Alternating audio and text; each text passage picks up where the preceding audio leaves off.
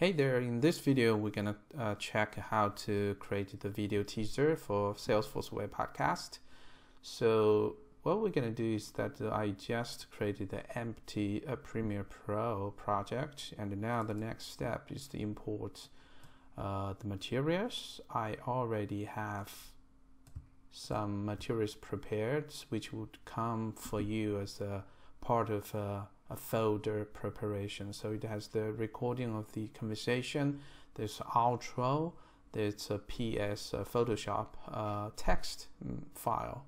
We're going to demonstrate how to make the video teaser here now. So let's import everything excluding the Premiere Pro project file. And now it's this Photoshop. I click OK. So now we can see everything's imported here. So the first thing to do is to drag in the Photoshop PSD file, because this will make sure the sequence is 1:1 ratio. So the ratio is important when we upload it to LinkedIn and Twitter. So 1 versus 1 was it 1 column 1. So resolution is important. So once we have a 1:1, we can just quickly check. It's a 1080, 1080 vertical and horizontal. The next step is to, of course, drag the conversation files into a separate track. So it's 1-to-1 Skype conversation, and what I'm gonna do is, let's see, I have effects which I've already saved the presets.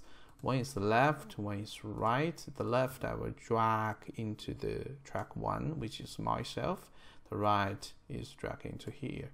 So basically what it does is just to put the position of the two conversation people, one to the left and one to the right. So I saved this position pixel place so that I can just drag them in and then get them in the right position. So then the next step, of course, is to make sure select the time stamp that you want to have the conversation on. For example, I just choose this. I will remove the rest and then say this is what I want. Okay, it's like 1 minute. Then I will just cut the rest out and say this is 1 minute. And the next, and if I listen back, without that, it would just be mind-boggling. Okay, so this is what I want. Then I will drag the outro also in here.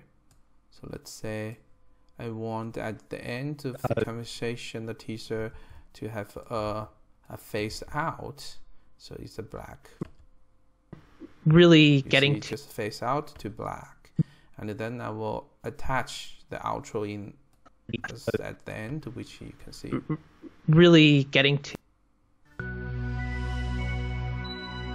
So this is the file I want, and the next step, of course, is to change the text. The text and the white screen is coming from the Photoshop. So left click on this Photoshop layer and select Edit in Adobe Photoshop. Of course, you need to have the Photoshop installed as well.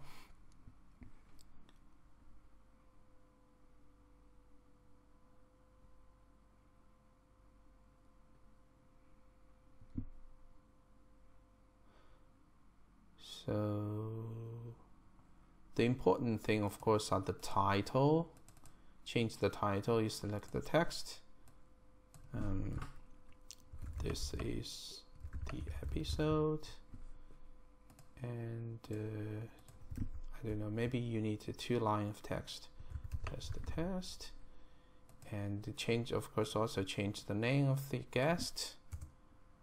Simon Johns, I don't know.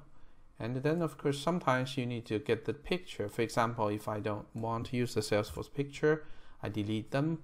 I go to Google, I select another picture, for example, this one.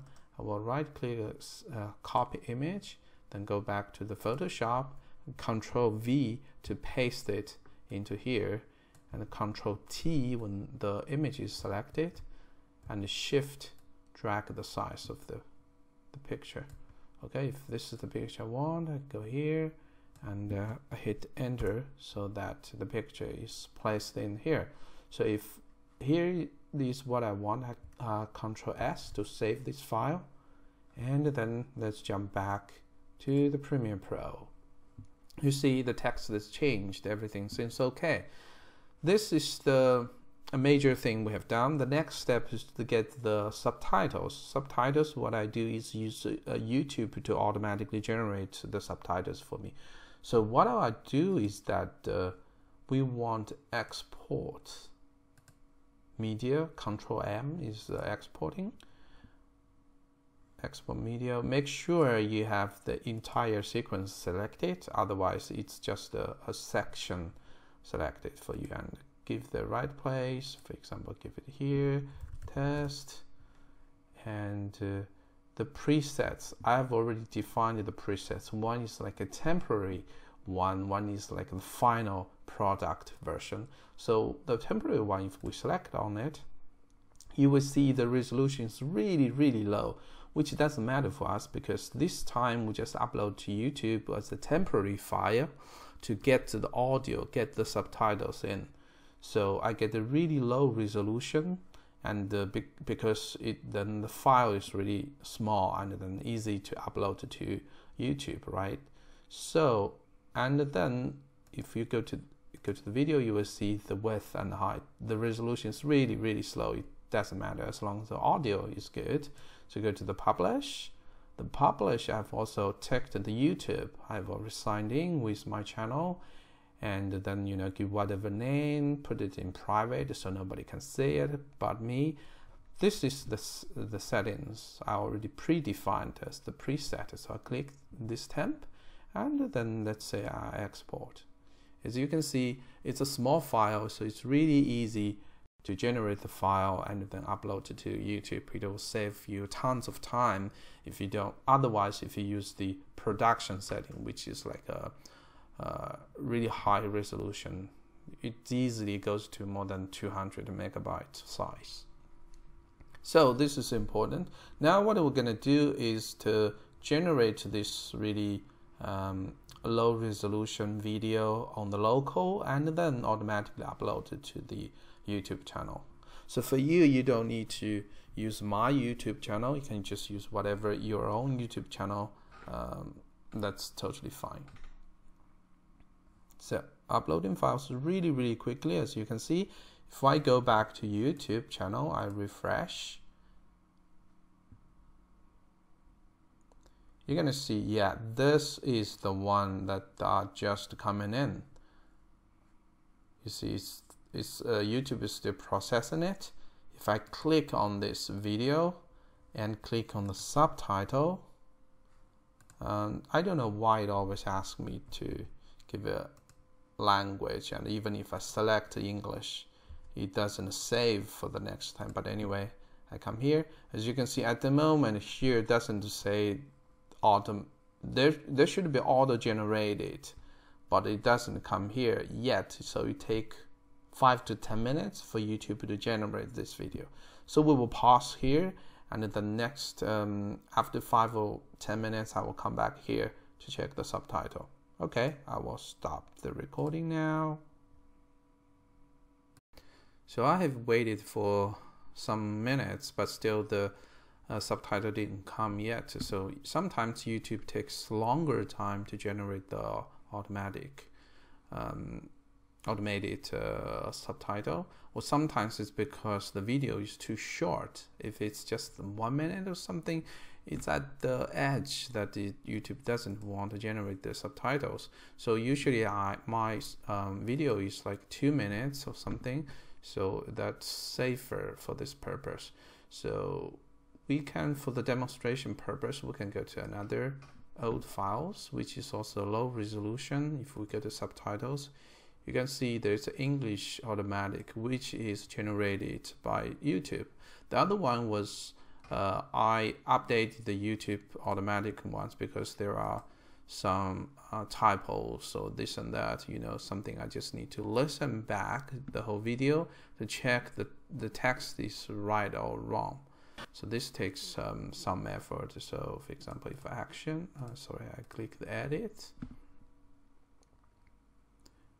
then let's listen it through.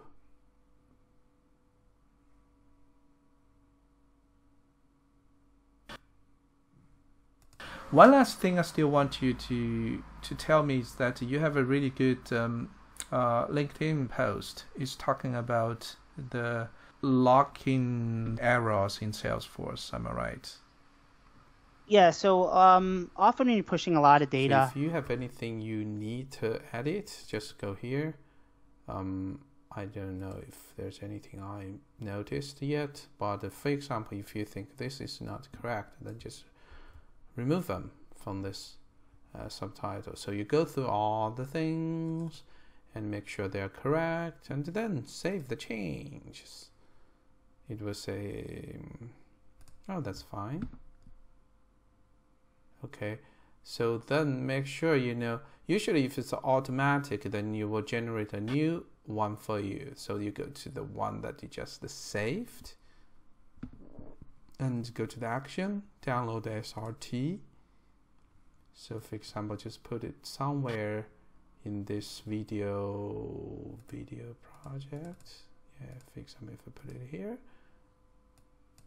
Yeah, so let's go back to the Premiere Pro. Here, did I put it here? Or in where did I save the file? Let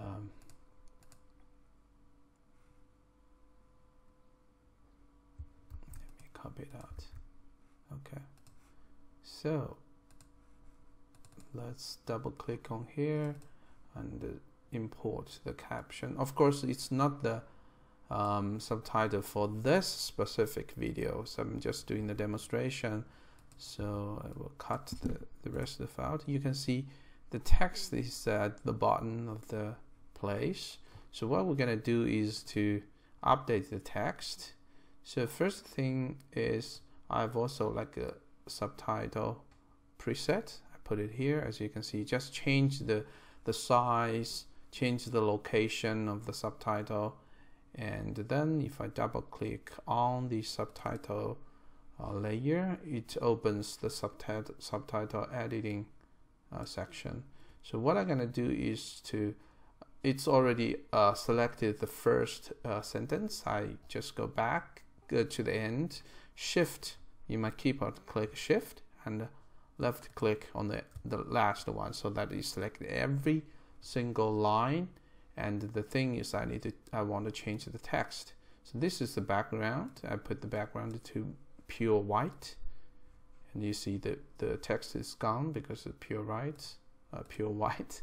And then I would say give a color black, for example.